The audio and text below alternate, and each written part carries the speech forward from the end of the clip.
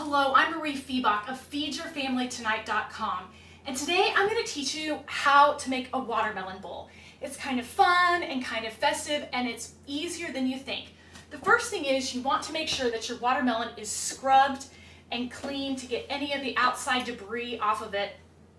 Then, if you have a piece of shelf liner, or you could even use like a wet dish towel or a wet washcloth, put that underneath your cutting board. And that's going to stabilize your cutting board because we're going to be doing some intricate cuts and you don't want your cutting board shifting while you've got a round melon.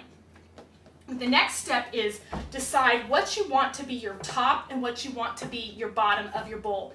Usually I pick the part that has been sitting in the field that as the bottom. It usually has a little bit of brown marks, and you're going to take your knife and you're going to slice away from you or down just a small little piece off so that it's stable and it doesn't wiggle. The next step is to slice off a little bit of the top, and I'm going to use my smaller knife for this, and I'm just going to slice away from me. Oh no, my watermelon just split on me. Well, we're going to do it differently. We're going to slice this way, and we're going to make this be our bottom. That happens. Sometimes watermelons will do that. So I'm going to slice a little bit off this bottom right here, so I still have a stable bottom. Then what I'm going to do is I'm just going to even this out. What I would usually be doing is just slicing off the top to make it nice and even, but because this watermelon didn't like me today, I'm going to even it out and just cut off an even slicing around the top. Once you've done that, then you have the beginnings of your watermelon bowl.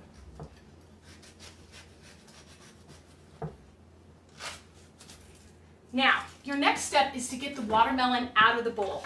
And you can do this just by scooping it out with the spoon, but if you want to be fancy, you can use a melon baller. This is a melon baller that has a large size and a small size. And if you put it in and you scoop, you're going to get these nice little round melon balls, and you're going to scoop them out one by one. Now, that's a long, tedious process. You can also use a cookie scoop to get larger, nice little circles of watermelon. But you can also just take a large spoon and scrape the watermelon out. You're going to add this back in once you make your fruit salad, so you don't have to be really precise in how you pull it out. You just want to get the watermelon out.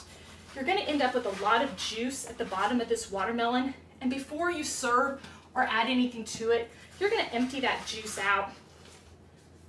Now, to make the fancy edge of this watermelon bowl, you're just going to take a sharp knife and start cutting little triangles.